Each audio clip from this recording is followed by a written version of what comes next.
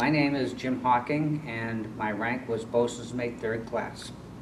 Well, I joined the Navy because my father and my uncle and my grandfather were all in the Navy.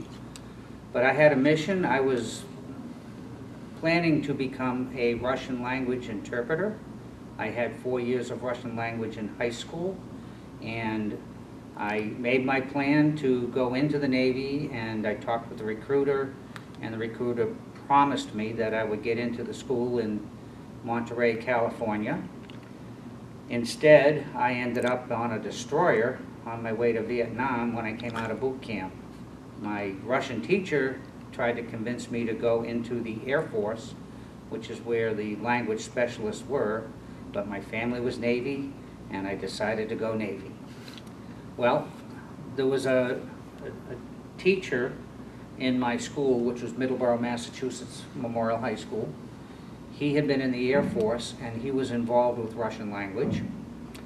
And typically, when you were in high school during the years I was going through, you could have French or Latin or Spanish, but he offered Russian.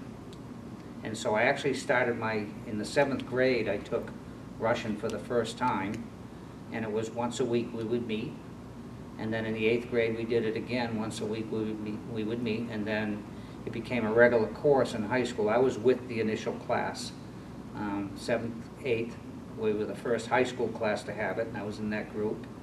And so I stayed with it through high school, all the way through. It started out as, I don't want to do Spanish, and so I did Russian. In basic training, it was in Great Lakes, Illinois. I flew from Boston to Illinois, and did my 8 weeks of basic training. It was from October to December of 1967. My transition from civilian life to military life was pretty easy. I really didn't have a problem.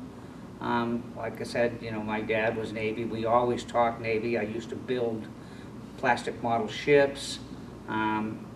I did get accepted at a college before I went into the Navy, but I made the choice of going into the Navy instead.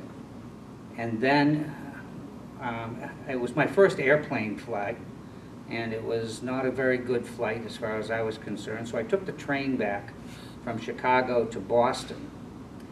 And then while we were, after being assigned to the Davis, we were down in the Caribbean.